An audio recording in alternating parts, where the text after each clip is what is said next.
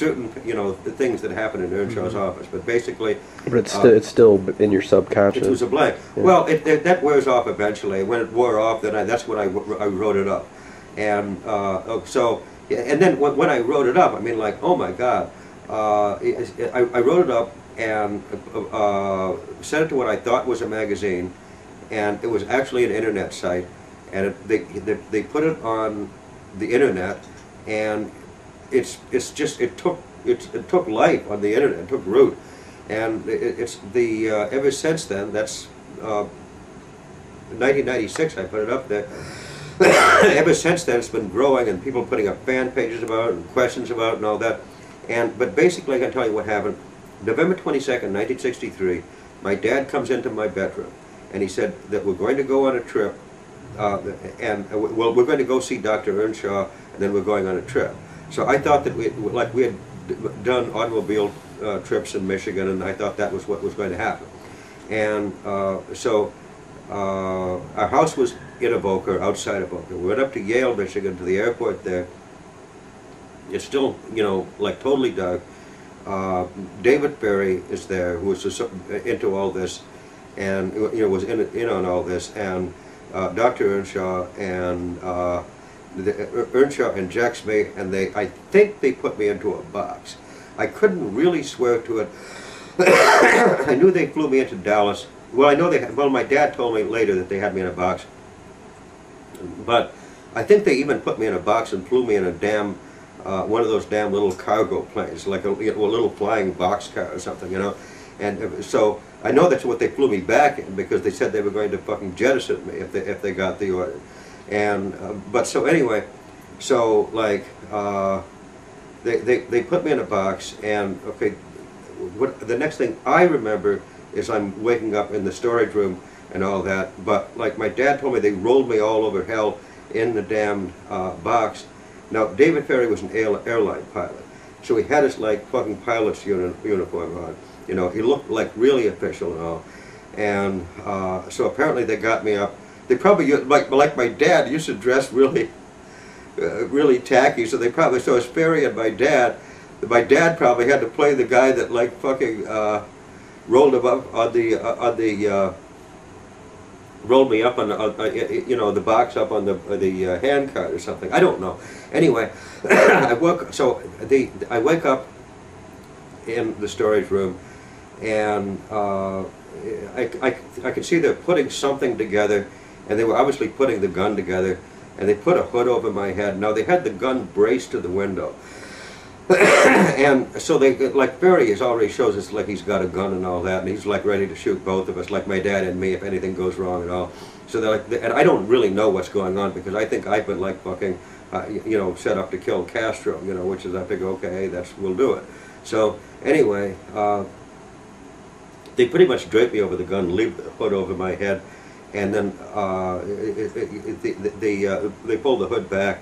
And they ask if I can see John Kennedy on the little screen, which is being the gun sight and all that, and I say yes, and they give me the order to fire. And I deliberately fired 2 miss, but I don't know if I did. I may have, I may not have. But I had only my only idea was to fire 1 shot. You know, I figured I had to fire the 1 shot, and then I'll like fucking pretend I've collapsed. You know, I want to keep, because they already told me to shoot both Kennedy and Connolly. You know, I'm supposed to keep shooting. I'm supposed to shoot both Kennedy and Connolly. So I fired the 1 shot, then I throw myself on the floor to the right, and I hit the rifle with the palm of my hand. Now there's an unidentified palm print on the Mannlicher Carcano that there's an if that is the actual rifle, which I don't know for sure, they may have substituted that, but that's my palm print, and that's how it got there. Because I tried to push the damn thing out the window, but it was like braced to the windowsill. So anyway, I throw myself on the floor, and Ferry jumps on the rifle, keeps shooting, and I can hear more shots out from the street. And then a guy comes in a suit and all that, and says like, did everything go all right and all that, and then one of them, I think it's Ferry, says like, well, there's the signal. How they got a signal, I don't know. There's the signal. So we all go like, the guy in the suit like splits, and me, my dad, and Ferry go like marching out. We go down to the 2nd floor. Lee Oswald, that we all know, is on the second floor, and he's sweeping with a push broom, and he doesn't know what's happened. He doesn't even know there's been a fucking assassination. So Ferry gets into it with him and pushes him in the chest and all that, and, and he says that, you know, we're done with you and all that. Because Lee Oswald was essentially commissioned to kill Castro. He didn't want, he found out, when they told him that they were going to shoot Kennedy instead, he completely freaked and, you know, would have nothing to do with it. So Ferry goes down, like pushes him in the chest and all, and then we go out a side stairwell. We took a side stairwell to the second floor where Lee Oswald was pushing the broom. We took another side stairwell down to the first floor. That's when I tried to run. That's when they came after me and injected me again. And but like the Ferry said he would not be flying me back to Dallas, and that he was going to stay there in Dallas. And but I was put into a box again because I can see, the thing is that they said stuff to me even though I was unconscious from the second injection. I could hear things, I could remember some things, and they put me in the bus, and they said they put me on a, you know what a flying boxcar is? Mm-hmm. Yeah, okay. It's got like, it's got like two prongs, it's like a flatbed truck and all that. So they put the box that I was in on that thing, and told me, I mean, what is the point of that? Told me that if they get the orders, they're going to jettison me. But they didn't get the orders to jettison me. And so that's what happened. I wrote it up in '96, and, you know, I got threatened, and I got hit by the car. And then I got, the social workers talked to 4 attorneys in a row and asked them not to take my case. They said they didn't even want my hospital bills paid, much less. Oh yeah, now here's the funny, this is the funny part. I'm not even going to name this lawyer. But you, because the thing is that what difference does it make? But I said there were 4 attorneys, and every case the social workers would talk to them, say, no, this guy, you know, is on our enemies list. We don't want him to get any kind of, and I was seriously injured. You know, I had a hernia, I had a bleeding liver, I had post-concussion syndrome. I had to learn to talk all over again. I was stumbling around all over the streets. And these social workers are working night and day, talking to attorneys. Every attorney saying, no, don't take the case, don't take the case. I mean, after they took it, the social workers say, drop it, okay? The final attorney, I'm not going to name him, because I'm going to laugh about his death. That's why I'm not going to name him. The final attorney, there's a JFK researcher on the East Coast. I'm not going to name any, I'm not even going to say which state on the East Coast. That'd be telling too much. Okay. JFK researcher sets me up. There's a 3-year statute of limitations on getting money after you get hit by a car. February 1st, 2003, I got hit by the car. The last few months before the statute ran out in February 1st, 2006, the JFK researcher on the East Coast sets me up with an Ann Arbor attorney. Okay, that's all going smooth. 24 hours before the statute of limitations ran out, the attorney, the Ann Arbor attorney, calls up the JFK researcher that was setting it up and said, oh, I changed my mind, I'm dropping the case. Goodbye, click.